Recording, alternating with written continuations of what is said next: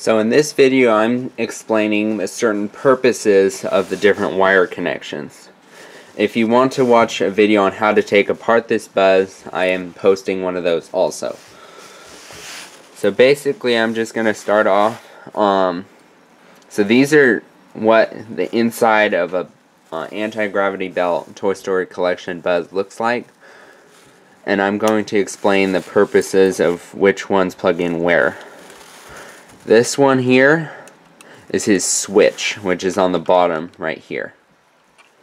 Then this one here is his motor, which he has a motor unit in his head. These are not the motor sensors, this is just the motor. This one here is the microphone, which that is in his front section here.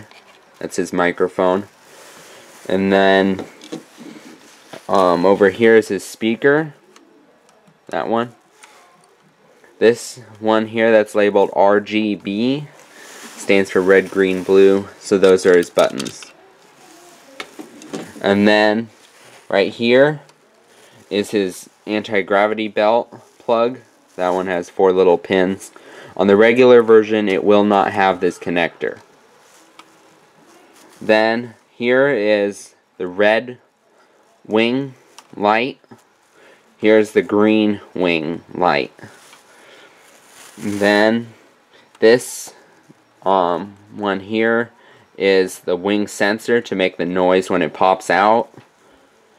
This one here is his head sensor that basically tells the motor socket what to do. Then this one here is helmet close, which that sensor is on the right side of Buzz, the laser arm side.